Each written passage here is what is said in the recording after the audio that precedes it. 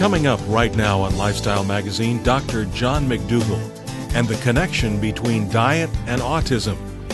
Here are your hosts, Mike and Gail Tucker.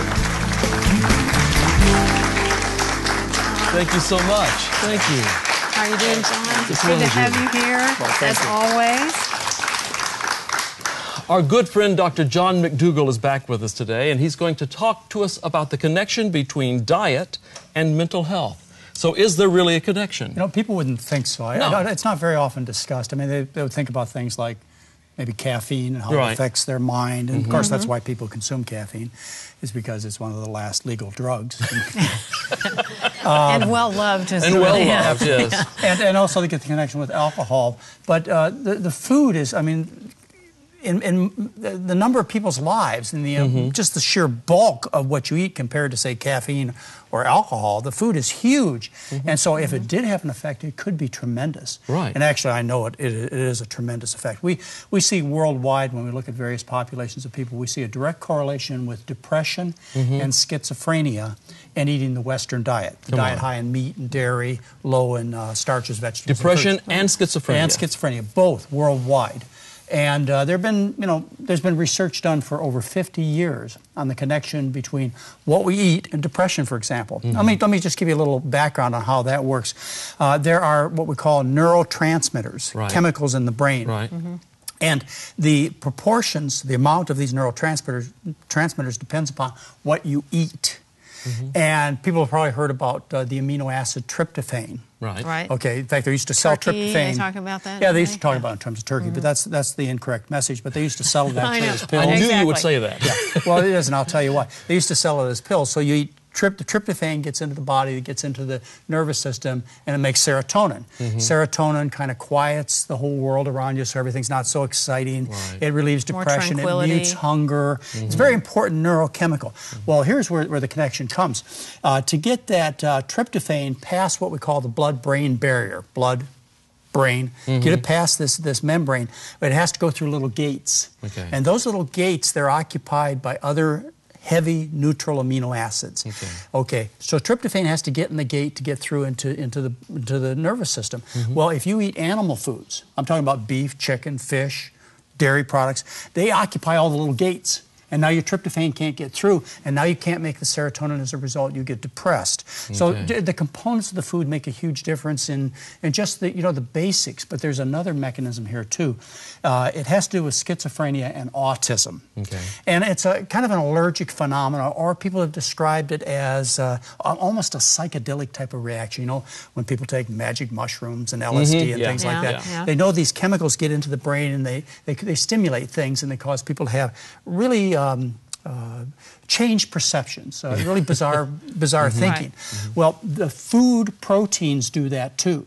Okay, particularly food proteins, the ones that have been identified are those in milk. We're talking about cheese, and also in a group of plant foods that we identify as gluten, as high in gluten, which is an amino acid high in gluten, and those would be wheat, barley, and rye.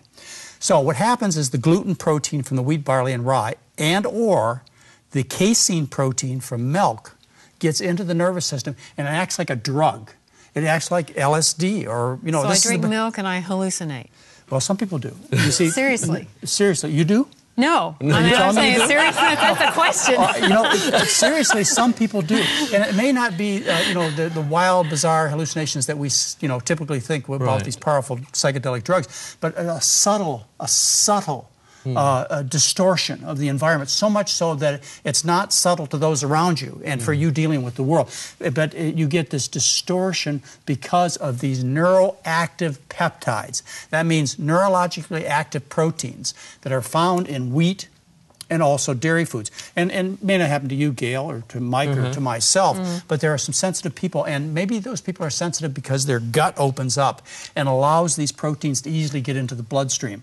Or maybe something else about them is going on that we haven't identified yet. But for whatever reason, these people suffer terribly from eating certain kinds of foods. And the nice thing is people have discovered this. And it's not a well-known message, and I have to be very blunt as to why it's not well-known, is because there's no profit behind it. So you got all these drug companies out there that sell drugs for autism or schizophrenia, and they give you quizzes to see whether you're crazy or not, you know, so that you can get into the market. And they sell all these drugs, and that's where everybody thinks it's at, is in the medications. It's not.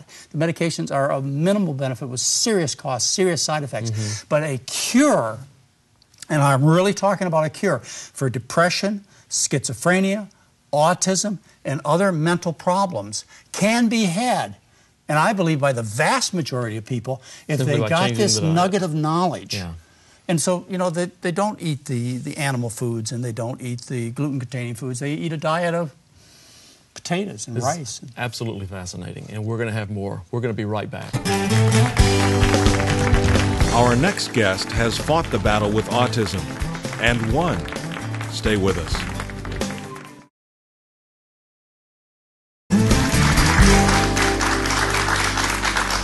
Thank you. We're back.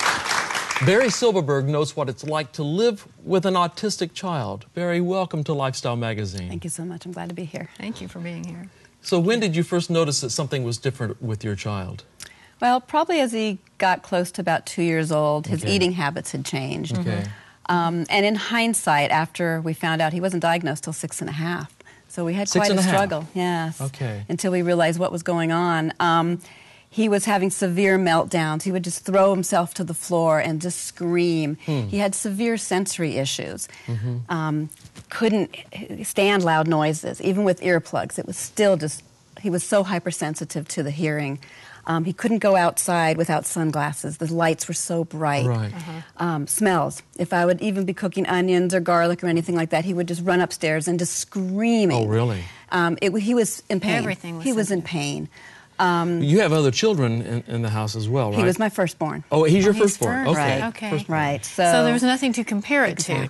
Exactly. And when it's your first child, you don't really know. And he was very rough and mean to other children too, but he was a boy. You know, he was doing boy things, you know. And all kids have tantrums. Absolutely. Things. Absolutely. And so it's hard to know what's normal. You just didn't know. And he spoke. You know, many autistic children do not speak, but he was extremely verbal. When he was diagnosed, what was the impact of that on you? Well, I actually helped get him diagnosed. Is that right? You know, because nobody could tell me what was wrong with my boy. Yeah. I knew something was wrong. And I kept going to the teachers in the school and saying, what's wrong with him? You know, he's not playing with other children. He's you know, not social like the other kids. He likes to play with the same things. And even though he was so verbal, I knew something was wrong, and I kept researching and